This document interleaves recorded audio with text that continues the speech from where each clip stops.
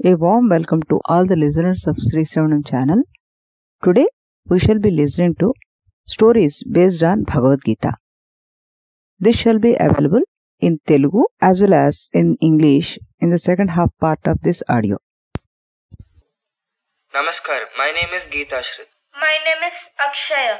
We are going to say the 5th shloka of 8th chapter of Bhagavad Gita for Sreepada audiobooks. Antakale cha mameva smaran muktva kalevaram yah prayati samadbhavam yati nastyatra samshayam. We are going to say the 6th shloka from 8th chapter of Bhagavad Gita. Yam yam vapi smaran bhavam tyajatyante kalevaram tam tamevaiti kaunteya sada tadbhava bhavitaha. 7th shloka from 8th chapter of Bhagavad Gita.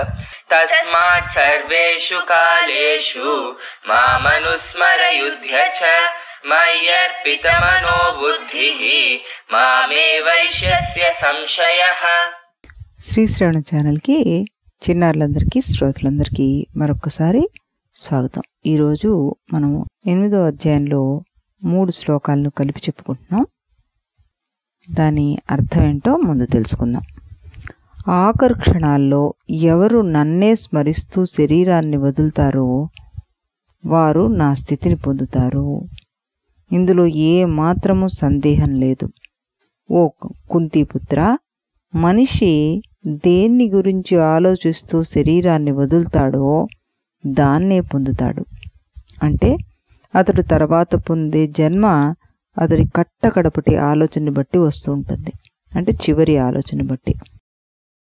కాబట్టి సర్వకాల సర్వ అవస్థల్లోనూ నన్నే స్మరిస్తూ యుద్ధం చేయి.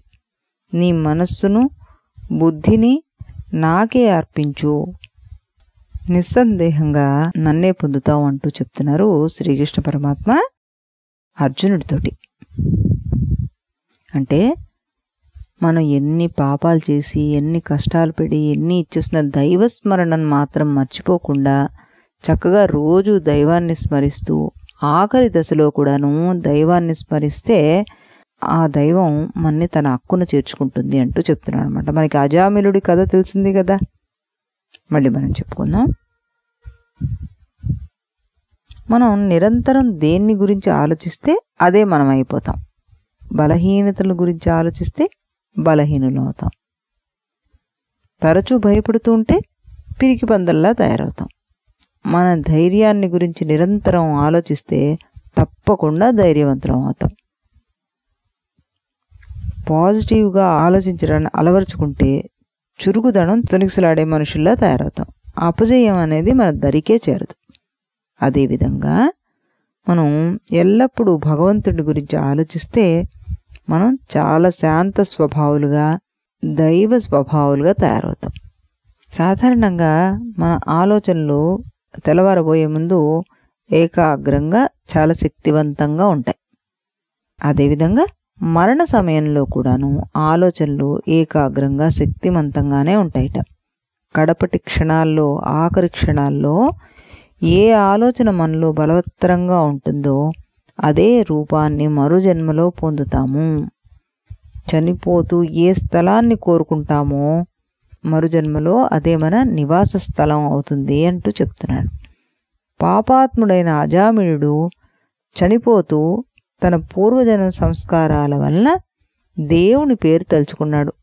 అంటే నారాయణ అంటూ తన కొడుకుని పిలిచాడు.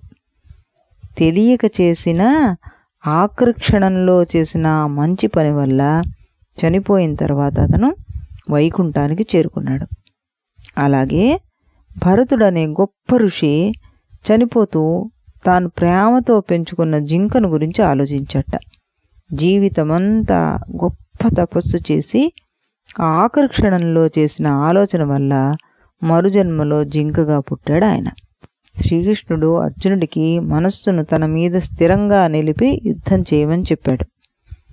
భగవద్గీతలో చెప్పిన దాని ప్రకారం మరణ సమయంలో మనిషి ఏది ఆలోచిస్తాడో తరువాత అదే అవుతాడు.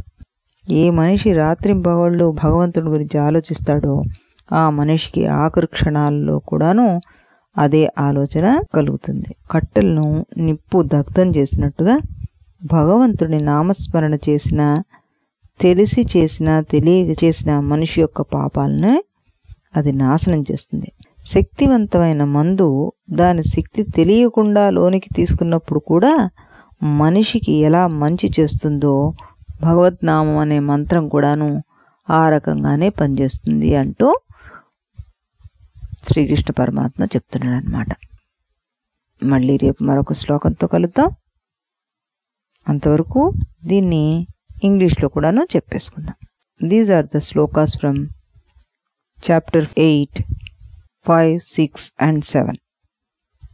Let us know the meaning of these slokas. He who at the time of death remembers me alone and passes out, leaving the body, attains my being. There is no doubt about this.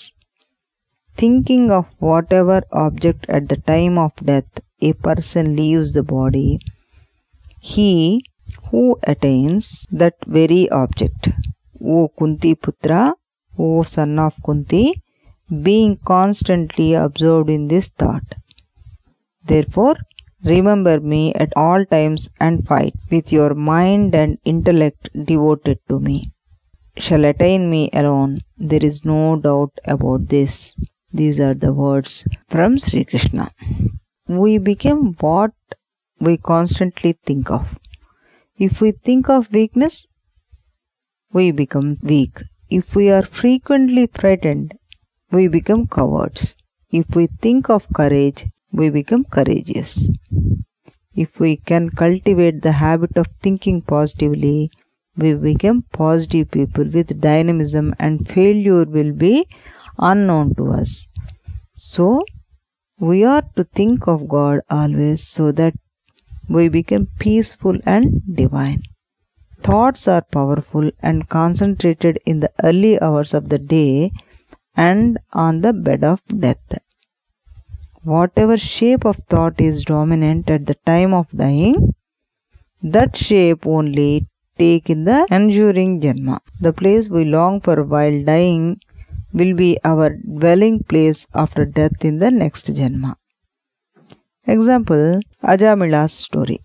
Ajamila, though a sinner, was fortunate enough on account of his previous samskaras to remember the God while dying.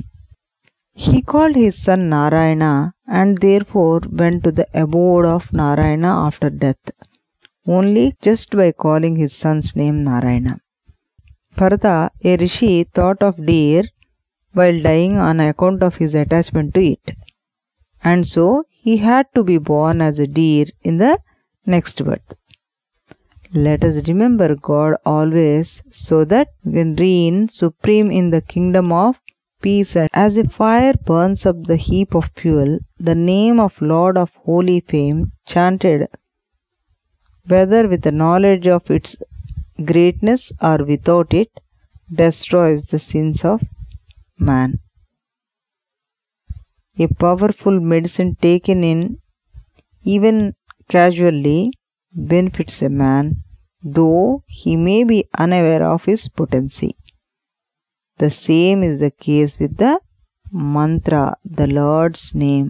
Isn't it a great sloka? Tomorrow with another sloka we'll meet again in the same channel at the same time. Till then, bye-bye.